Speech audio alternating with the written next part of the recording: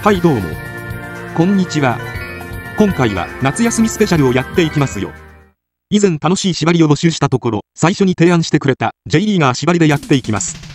関東架空縛りは次の機会にやろうと思います。例によってほとんど無言で進めていきますんで、よろしく。編集もほぼなしです。ただただサカつく2002を楽しむ様をご覧ください。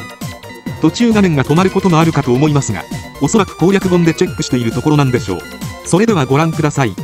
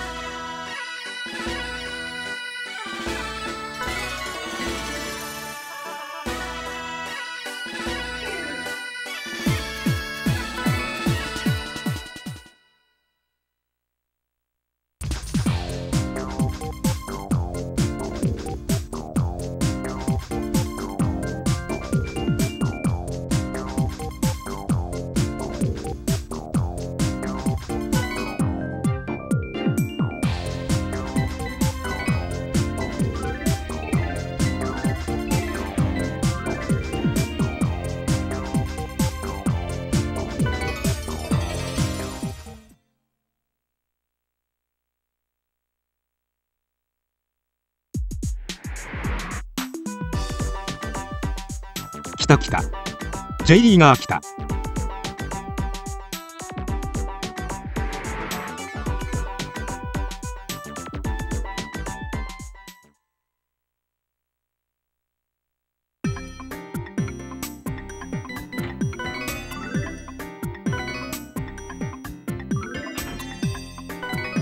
いきなり J1 リーガー来た。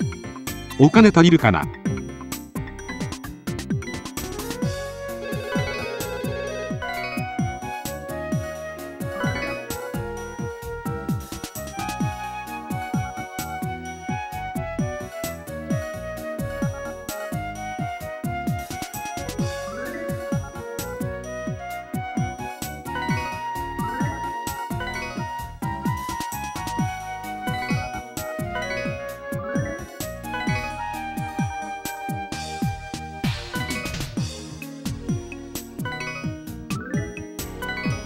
お金足りねえよ。ハリスコのせいだね。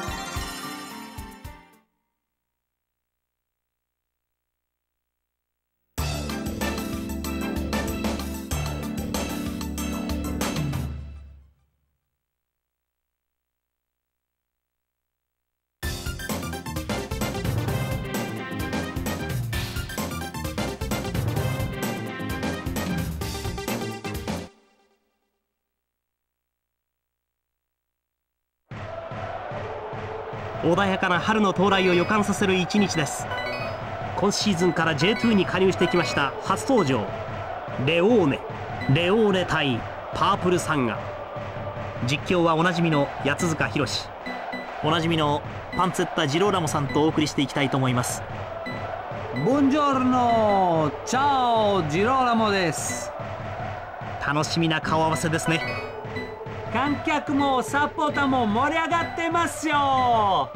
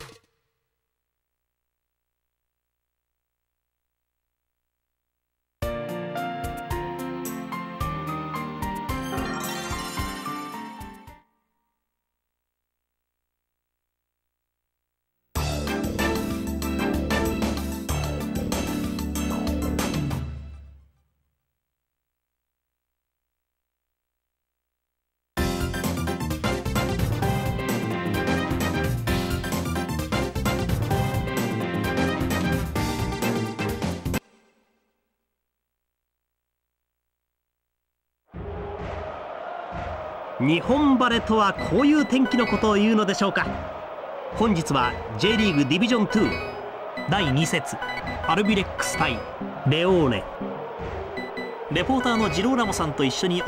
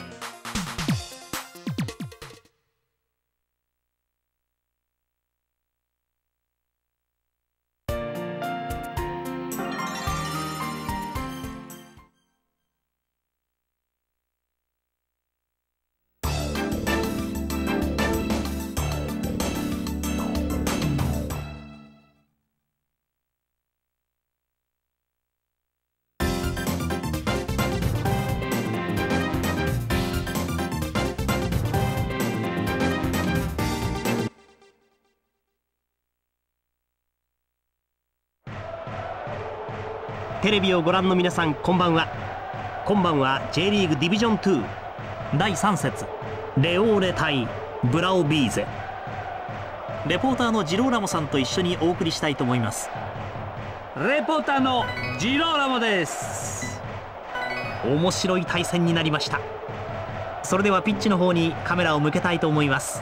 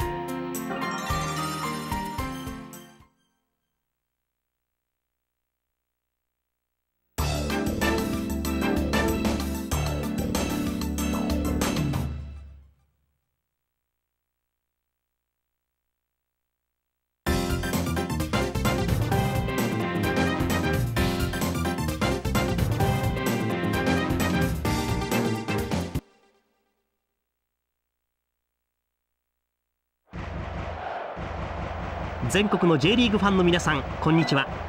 本日は J リーグディビジョン2第4節サガン対レオーネ。実況は私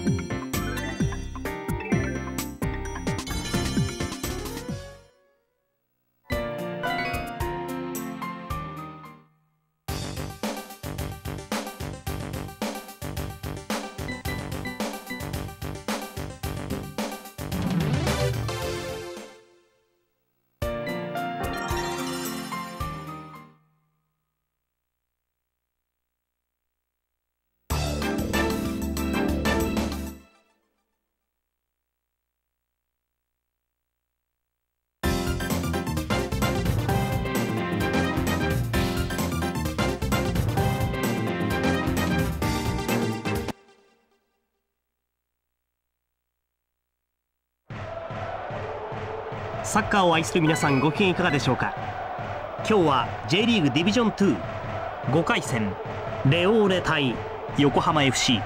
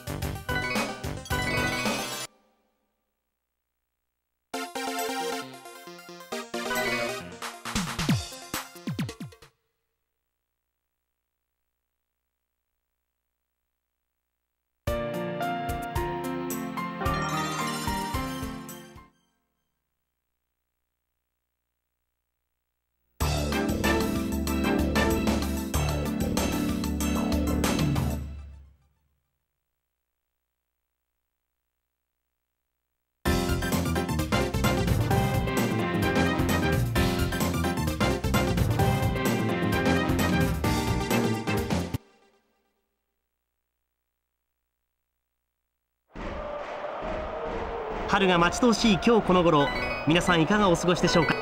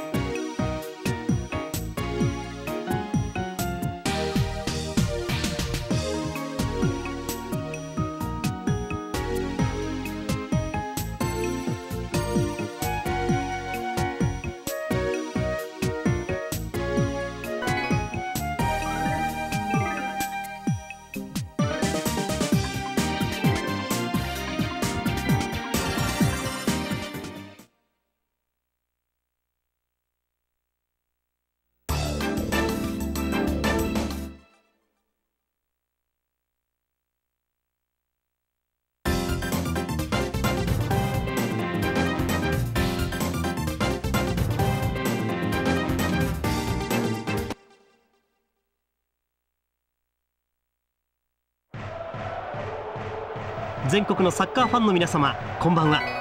今夜は J リーグディビジョン2第7節、現在第9位、勝ち点7レオーネ。今日の対戦相手は第7位、勝ち点9バンフォーレ。ピッチにはパンツェッタ・ジローラモさんがいます。ジローラモさん、よろしくお願いします。チャオ、どうもパンツェッタ・ジローラモです。面白い対戦になりました。観客もサポーターも盛り上がってますよ。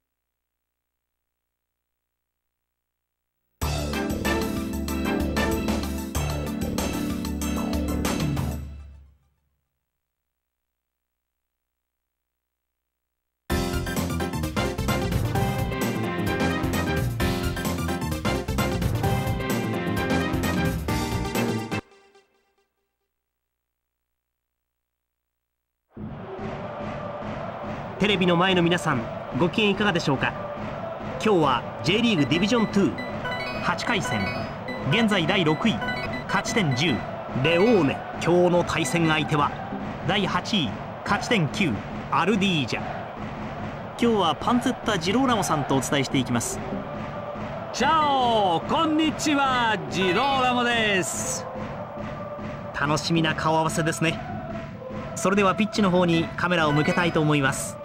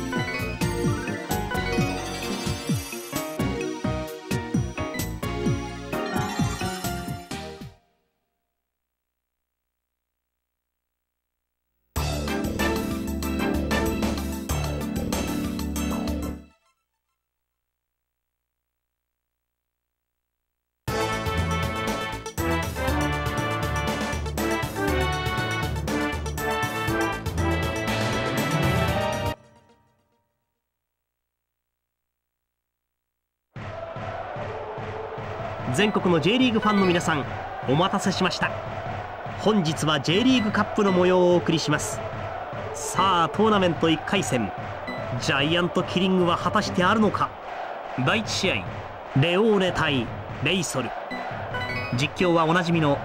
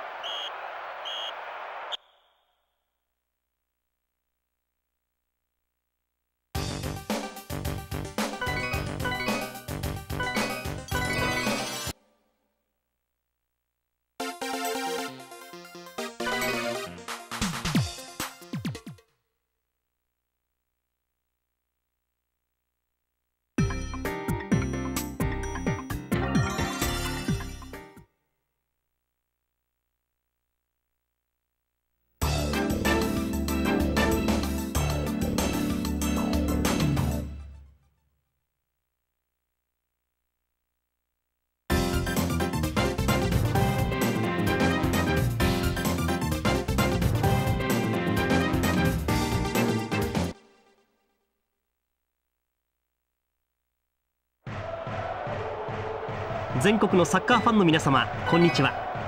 本日は J リーグディビジョン29回戦、レオーネ4勝3敗1引き分け、今日の対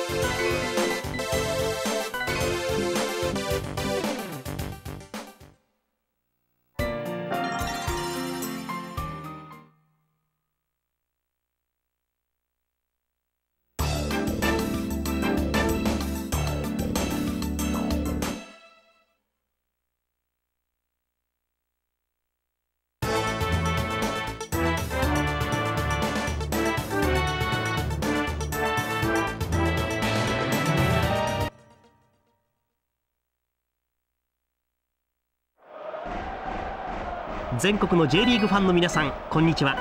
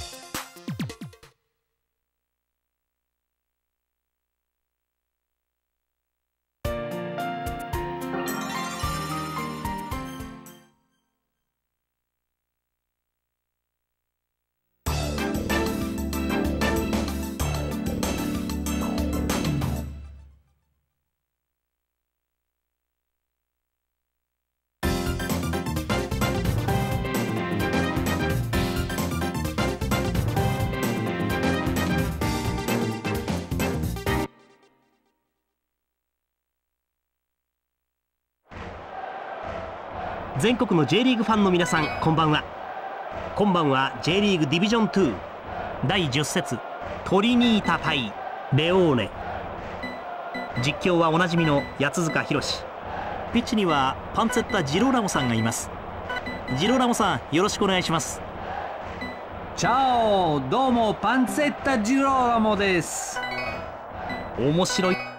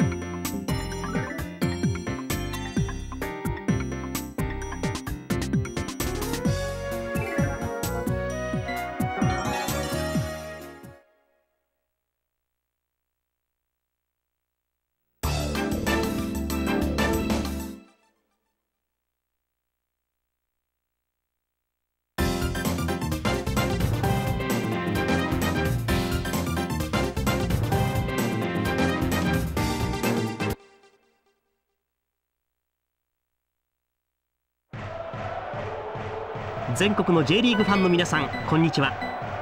本日は J リーグディビジョン2 11回戦リーグ5位レオーネ。今日の対戦相手は現在第6位ホーリーホック。ジローラモさんがピッチ上にいます。ジローラモさん。はい、ジローラモです。今日は頑張ってレポ。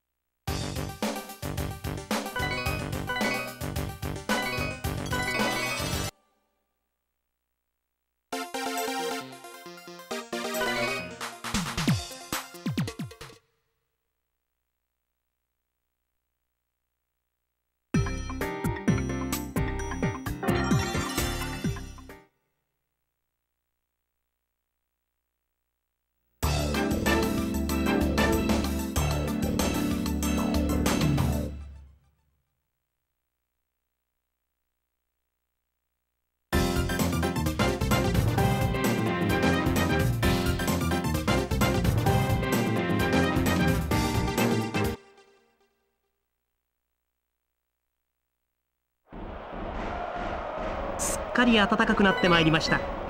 本日は J リーグディビジョン2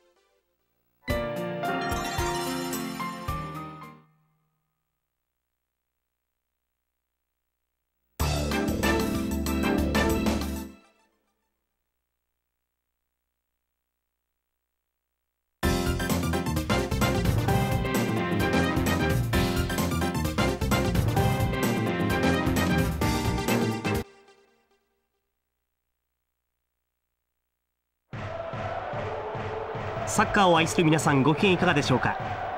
本日は J リーグ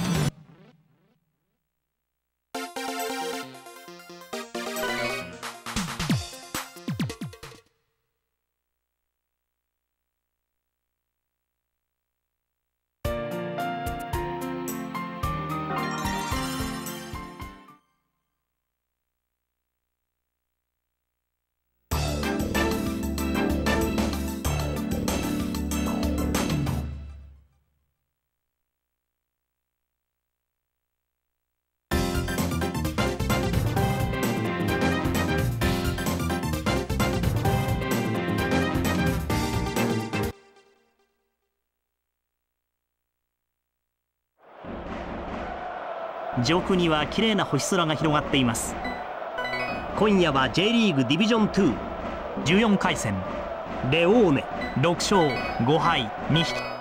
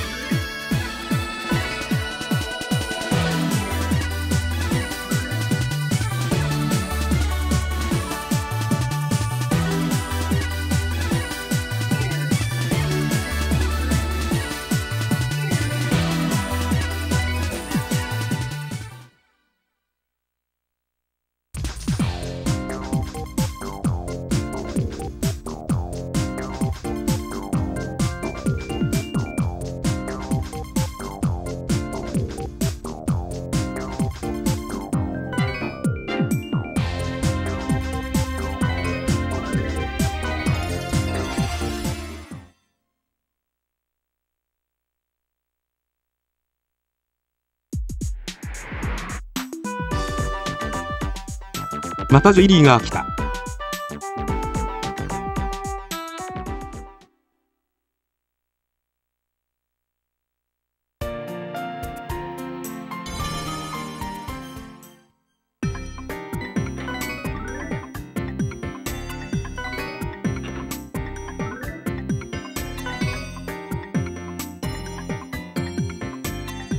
年齢が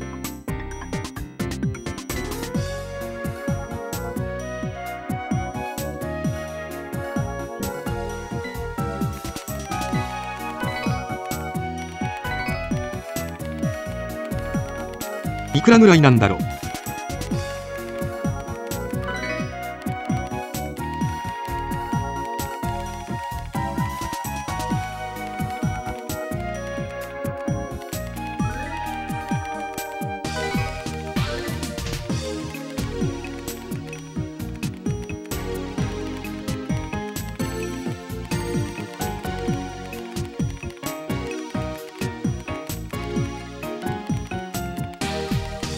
さすがに安すぎか。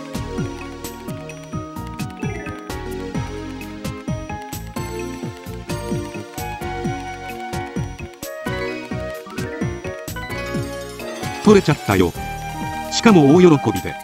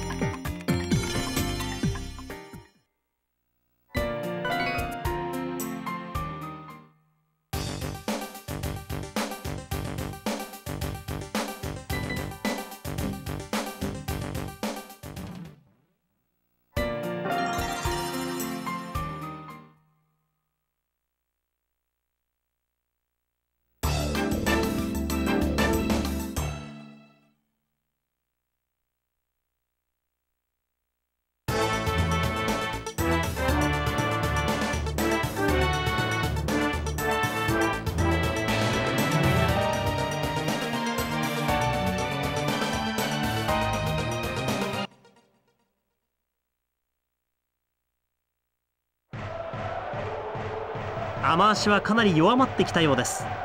本日は J リーグカップ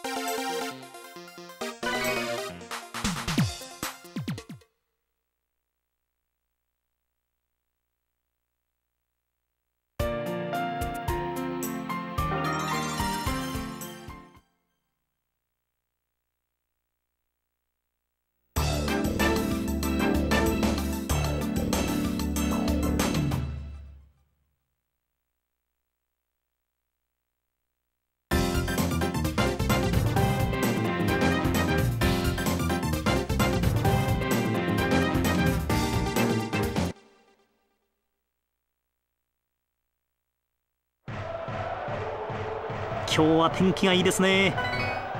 本日は J リーグディビジョン2 15回戦リーグ4位レオーネ。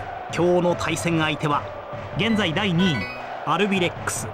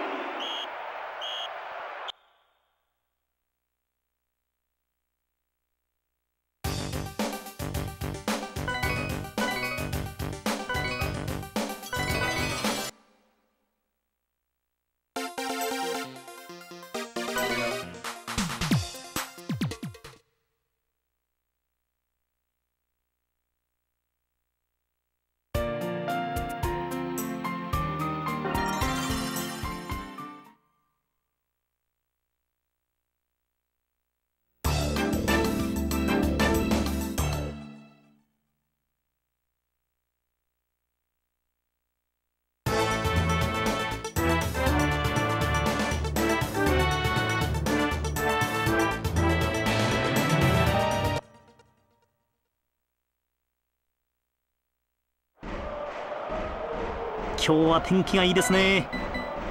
本日は J リーグカップ、さあトーナメント2回戦、1回戦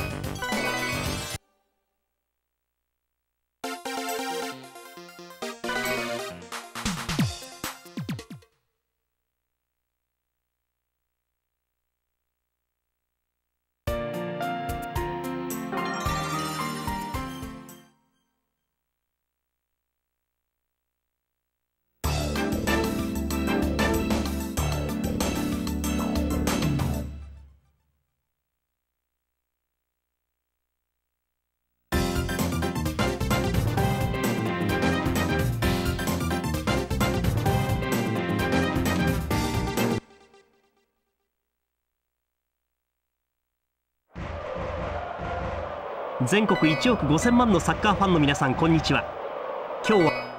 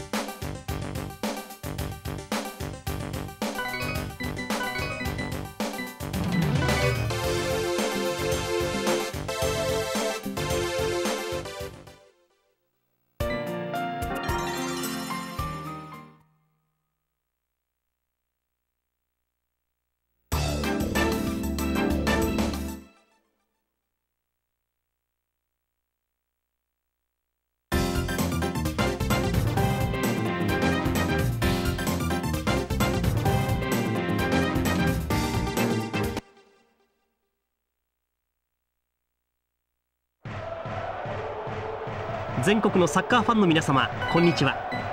本日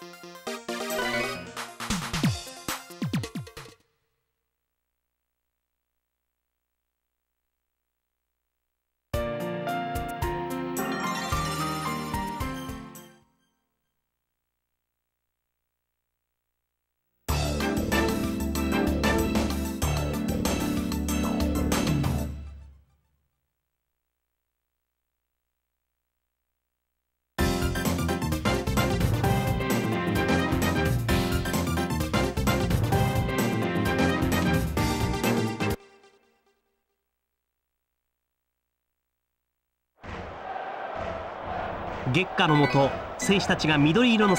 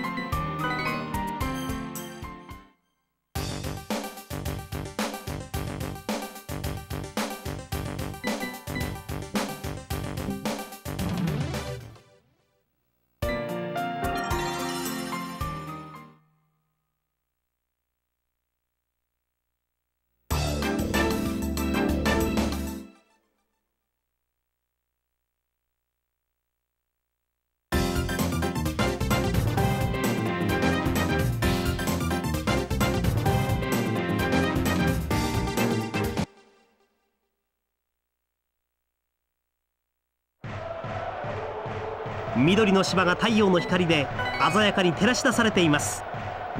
今日は J リーグディビジョン2第19節レオーレ。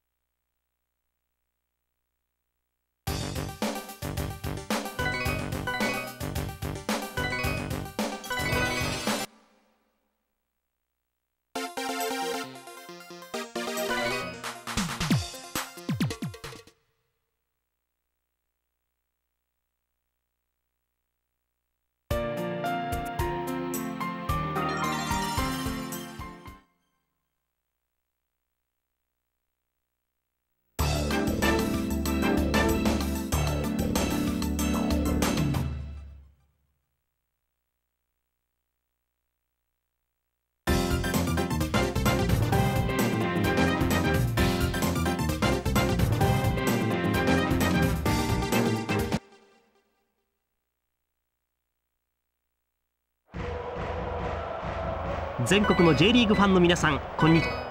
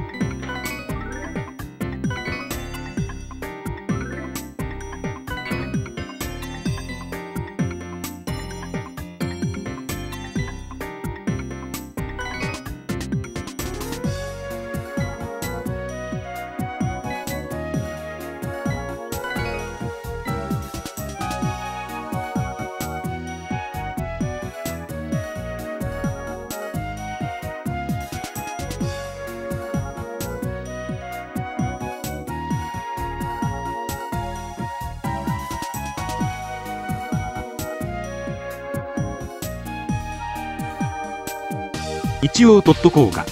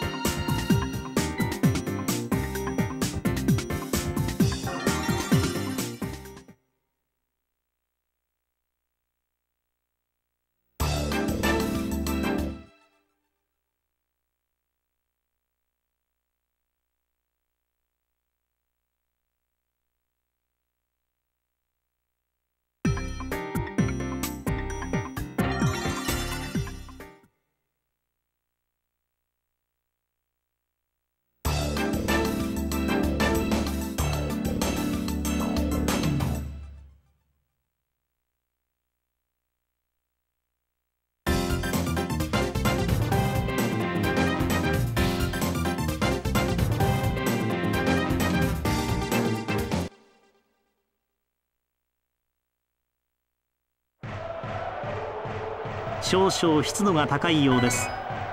今夜は J リーグディビジョン2 21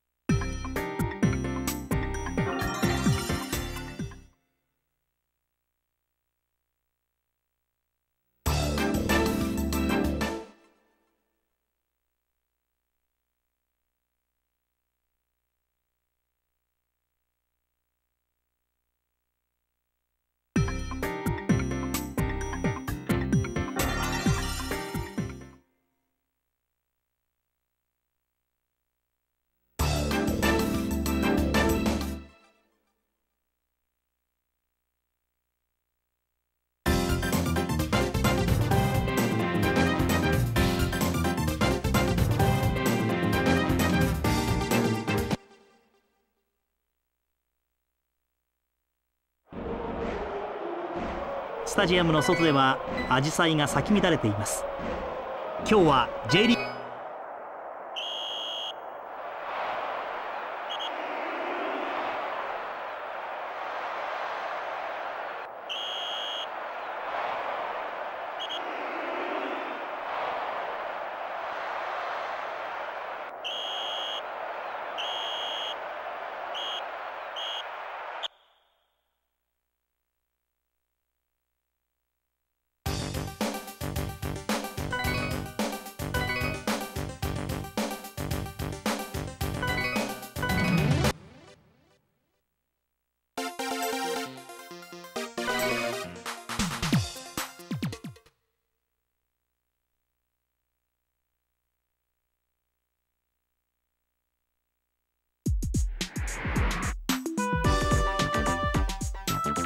今のスカウトいいね。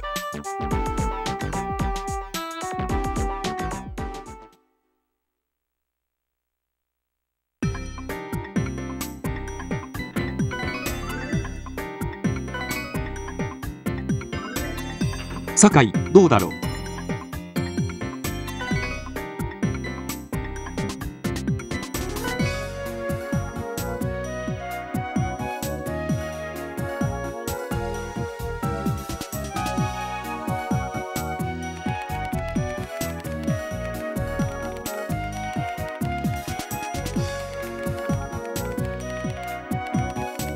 いいね。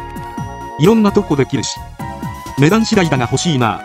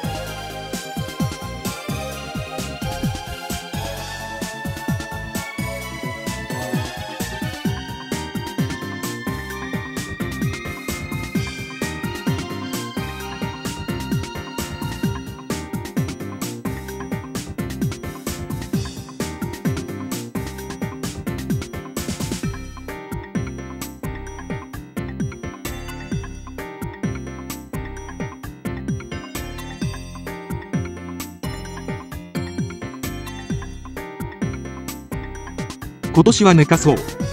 どうせ昇格できないだろうし。まあさすがにね。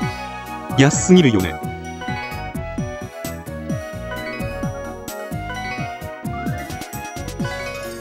結構きつい。お金が。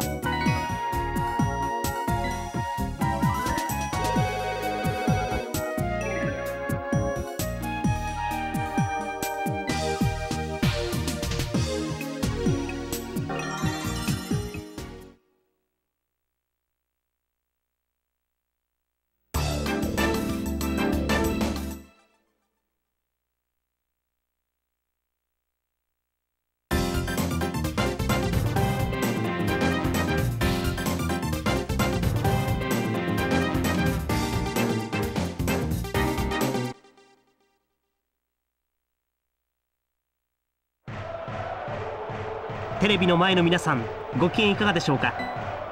本日は J リーグディビジョン2第20